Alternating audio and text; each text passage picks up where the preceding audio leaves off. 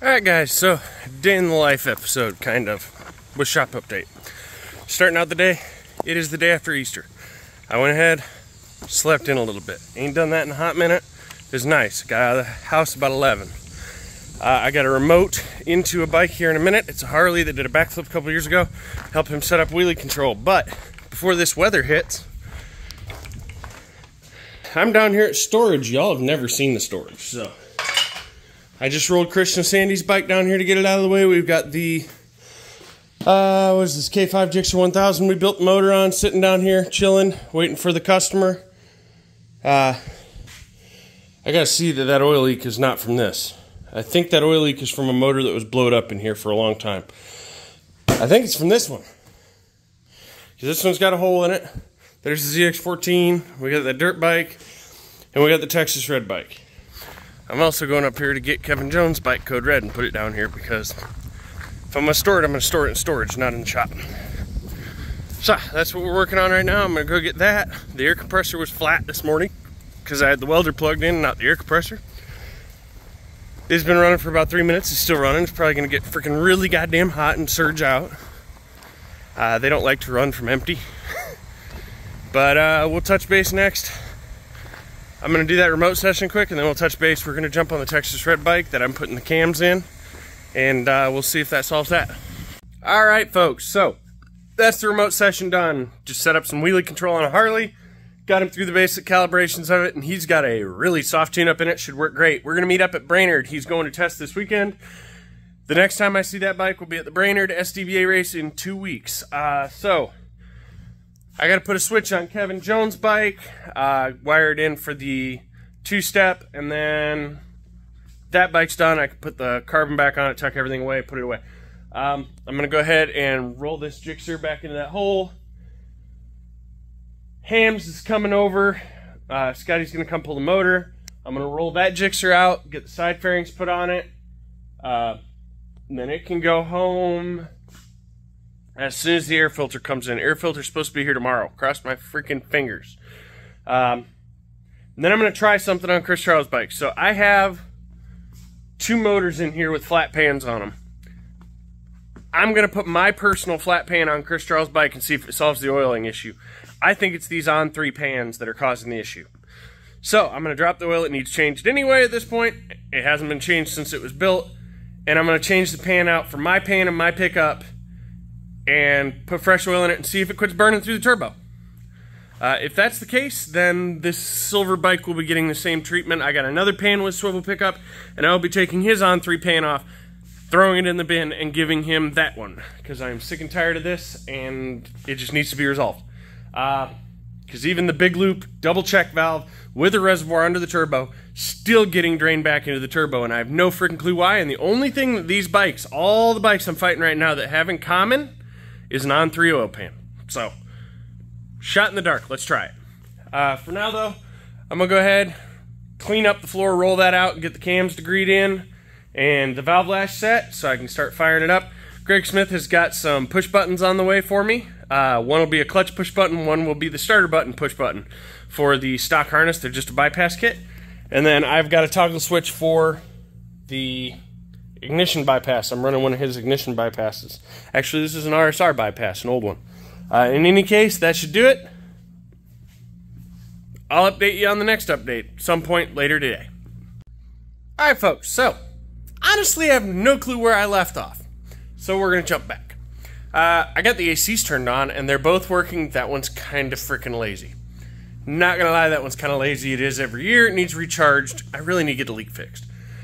So, I don't remember what my plan was for the day, but I'll go over what I got done. Forest motor. I got it up on a cherry picker, got the oil drained out because he brought it to me completely freaking full, and it is not here anymore.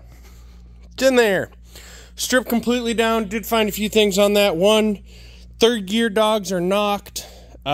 These things are notorious for transmission issues. I know he has a parts motor. We're going to see if transmission's good in it. Second thing, let's see if I can get some light on the situation. Oil pump. Light's probably washing it out. You can see the lines in there. The case has seen better frickin' days. That case is rough cleaned. I got a lot of cleaning to do on that. But The oil pump itself is FUBAR. Like really, really FUBAR. Never seen one quite this bad FUBAR. So he needs an oil pump. That was kind of expected. Cam chain. I don't know if you're going to be able to see it. See how it's there. See how that link's not bending? Needs a cam chain. Cam chain tensioner. Someone had cranked that thing down with an impact. So it had a manual CCT and it was completely freaking bottomed out. Well, it was completely bottomed out because someone got a little crazy with it. So he needs a cam chain tensioner guide. Cam chain tensioner side cam chain guide. Cam chain and oil pump. Along with the bearings, and he's already got a crank and rods. And I'm going to suggest, if his parts motor has a decent transmission input shaft, to suggest we replace that. Let's see. So that's where I'm at on that. I got all those parts in that bin are cleaned and ready for assembly. Just got that case half to de-siliconize, knock the bearings out of, clean the living daylights out of, and then it'll be ready for assembly too. I do have bearings for that already. He was going to reuse his gaskets. He's not going to reuse his gaskets. We're putting new gaskets in it. I don't care. They are reused. They were covered in silicone. They're just not going to fly. So we're going to put all new gaskets in it. So he's going to have to bring me money for gaskets, oil pump, timing chain, and timing chain guide. He's coming by tomorrow. I'm going to show him all those things. And the cases make me nervous because I can never trust those. I'll never trust those cases again. But I don't know what his other cases look like either, and he's already got bearings for these cases, so it's up to him. We'll have a conversation on that and decide what we're going to do from there. Let's see.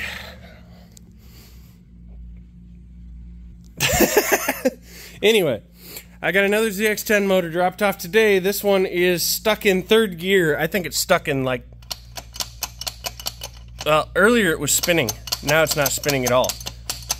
It's got some very severe damage in that transmission. Tomorrow I'm going to come in. This one's gotten heat cycled out. This one is done with break-in. So tomorrow I'm going to come in. I'm going to change the oil in this. Hopefully I get a call that an air filter came in and I can put an air filter in it and send it home. I'm going to degree the cams that I put in that and see if that solves that thing's issue.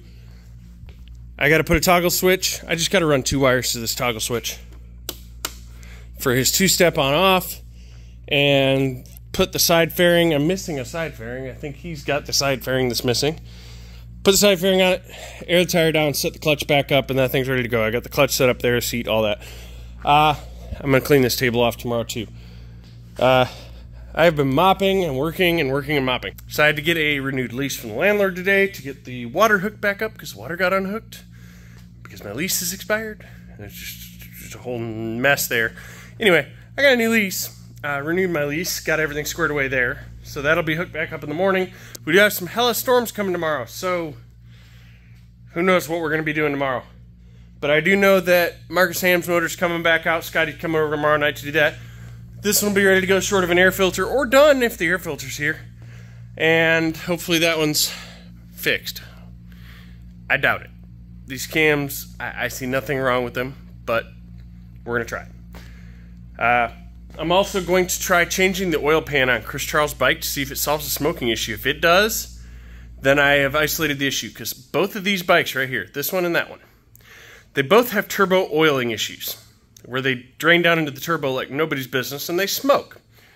That one I can see in part because of the slant to it, but there's one thing these two have in common, and only one thing these two have in common. Okay, they're different brand turbos, different oiling systems. Everything's different except the oil pan. They both have on-3 oil pans. So if that solves the issue with that, I will change the pan in that. I think I already covered that.